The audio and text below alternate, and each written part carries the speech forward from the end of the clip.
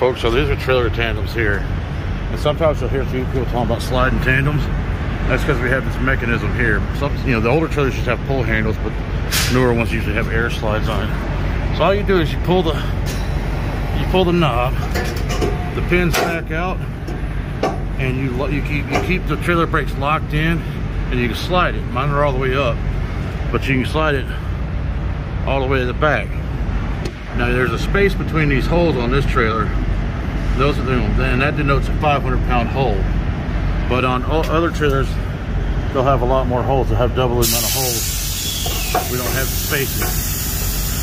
So those would be 250-pound holes. We use those as a guide to be able to figure out how to lock our, put our tandems where they need to be. So hopefully that helps out and explains a few things.